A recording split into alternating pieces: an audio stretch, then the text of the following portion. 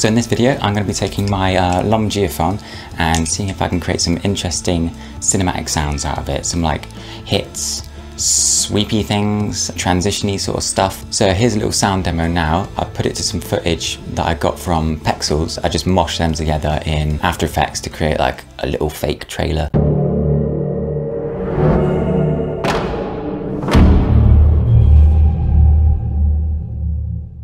So what I've got here is one of my cymbals from my drum kit. I've also added little SM57 here, just to pick up like the bite from the sounds that I'm making, because I've got the Geofón stuck to the cymbal stand, so it's picking up the sound when it resonates through the stand. But the thing with the Geofón is it doesn't really pick up much of like the high end. So that's why I've added this little one here, just so we can pick up a little bit at the top. I'll give some demonstrations of the bow now on the edge of the cymbal. And I'll also show you how I use this little drumstick, not for hitting, but for like some scraping.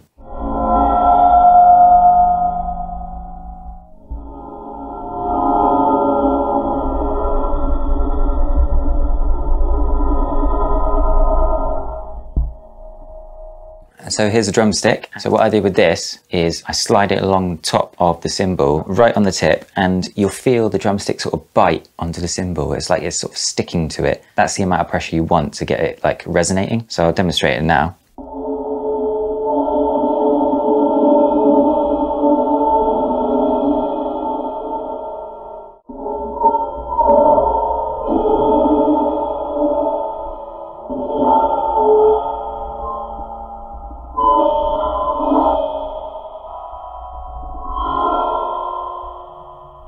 So just to demonstrate that you don't need like loads of fancy cymbals, here's like, what is this called? Baking tray. Baking tray. So I'll just magnet the Geofón onto that, get my bow. Shit! Magnet the Geofón onto it again, get my bow, and then just bow the edge of it.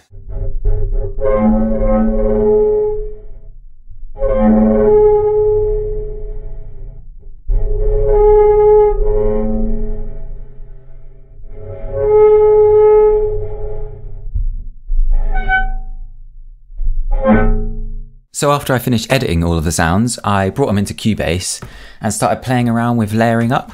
So this one, I've got some other recordings that I had done of the Geofón stuck on an oven grill. So that's in my oven. That one was sort of like, it's quite reverby actually. So I'll play it now.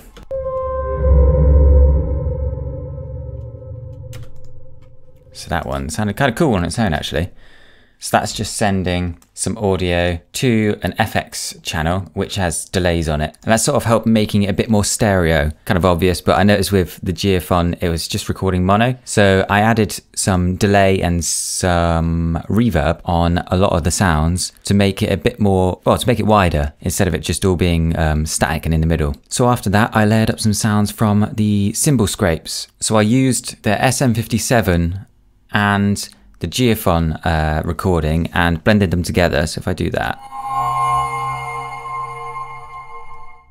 So again, I added like tremolo-y stuff and vibrato and some weirdness, just so it went a bit wider on the sound. And if I show you the first bounce of that, so this was the first bounce with those sounds all blended together.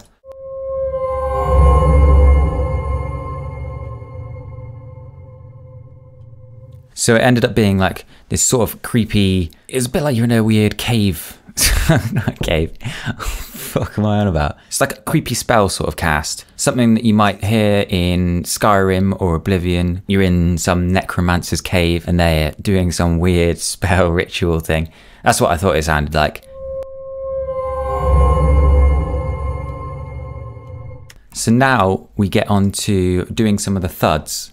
So again, I was using Realm for this. So I put in some of the boom hits that I'd made. So I made some hits from the Geofón. So that's like hitting on bits of metal. I put that into my Cubase sampler and I just started playing different keys on the keyboard that I've got. You can do it down here as well, but it's just easier when you have a keyboard because you can play multiple ones at the same time. So I really love doing resampling. So taking the sounds that I bounced out, putting it into like a sampler and then playing it again. This is because the sounds play at different speeds and different pitches and it creates a lot of sick textures. It's a bit like just octave stacking when you get this create another one, then put it up an octave or put it down an octave to make it a bit meatier. It's kind of doing the same thing, but you're just getting to play in all of the sounds. And with a velocity sensitive keyboard, you can play in like the lower ones harder, the higher ones a little bit softer, and then just bring in another one a little bit later on. And it's sort of like performing the sound again. But yeah, it's mainly to get some really cool, interesting textures. So I'll play the sampler track. And it's got a bunch of effects on there, so it's quite funky.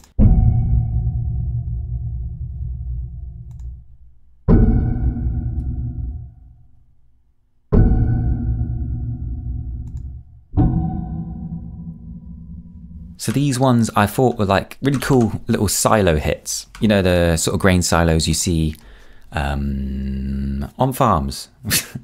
On farms. Right, so the other one was like a boomy kind of hit. Again, I've got Realm on it because it's just seemed to be working quite well for me on this project. So this is a similar sort of thing. I put in some other hits, some like other thuds, and just played around with the effects till I got something a little bit different.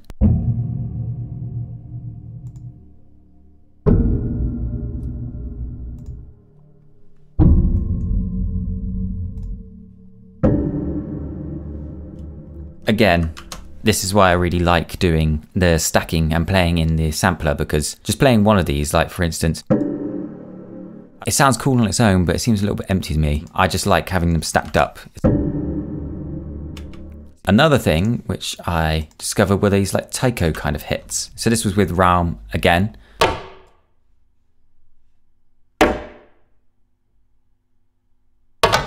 So it was mainly from the effects again, and playing around with it in the sampler, and playing around with it quite high up on the keyboard, higher up than I was thinking I should, because I was initially going for some boomy sounds, but then I stumbled across this and I thought, oh, that sounds pretty sick. So playing them at like different times sort of gives you like drum flams.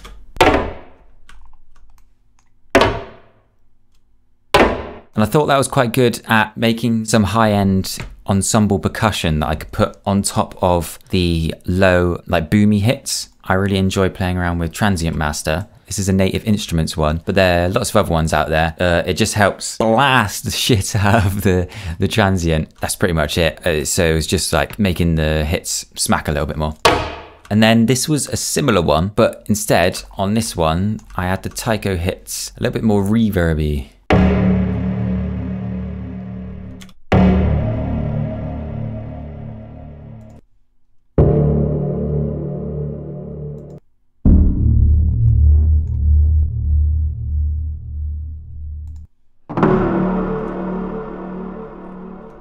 Really like that one in particular, because it's like a little drum roll before the hit.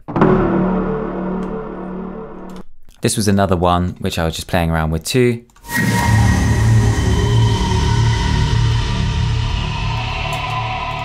So it's taking like one of the stingery sort of sounds I made previously and then bringing that into the sampler and then blending it with itself and adding all different pitches and times and some more effects. Realm again, big up Realm. So again, this was kind of quite basic, this one. It was just taking one of the cymbal scrapes I'd done and the drum scrapes, blending them together and then bringing them into the sampler again. And I'll play that now.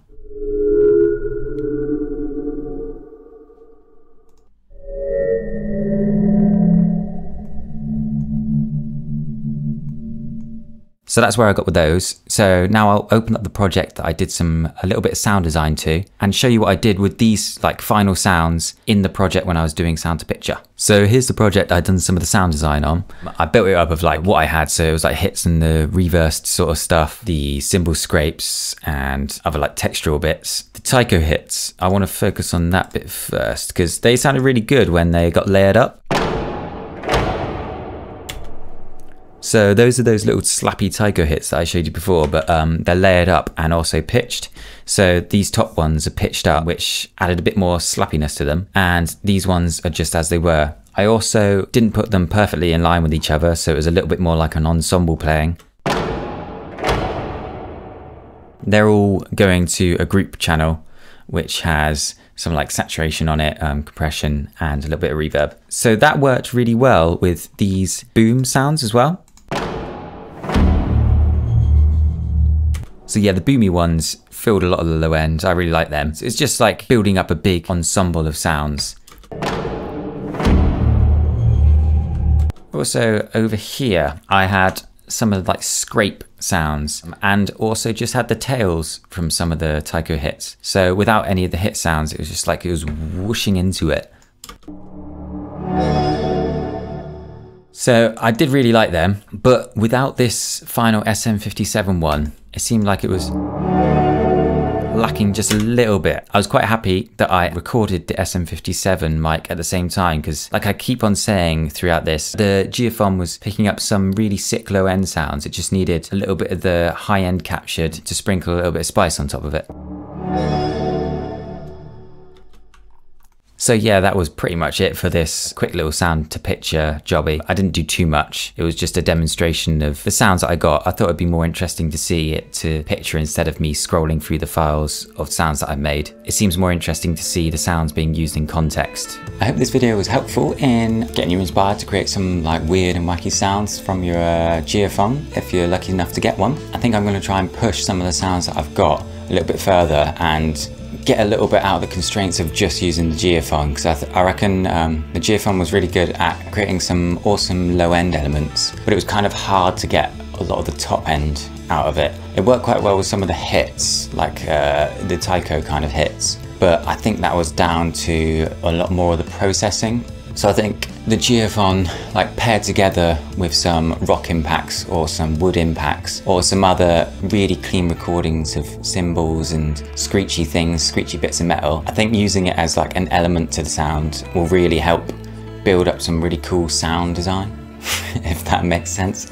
Anyway, if you've got a Geofón, I urge you to go out and experiment with it, because you can get some wicked sounds out of it. There's a lot more things that I want to try with it, like maybe some engines. I don't know if I saw it on one of the field recording group pages the other day. I just don't want to put it too much in harm because it's hard to get one. There was one, I think, in the Geofón Facebook group. There was someone who had buried them, so I'm quite interested in trying some experiments with that, maybe with some like rocks and some boulders, setting up like a bunch of mics around, like dropping boulders and rocks, and then having the Geofón buried right underneath it to catch some like sub elements. I think that might be quite cool. Yeah, and if you have any other suggestions on funky things to do with the Geofón, I'm all ears, because I just want to play around with it a lot, see what other weird shit I can make. So yeah. If you like the video, drop me a like or a subscribe or share it with your homies. That'll mean a lot. I post more on my Instagram page, so if you want to go and give that a follow, I'll link it up on the screen, so you might see what bits and bobs I'm up to before I actually make a video on YouTube, because like I said in the couple of other videos, I'm a bit of a long head on it. But yeah, safe as cakes. Have a good one, and I'll catch you in the next vid.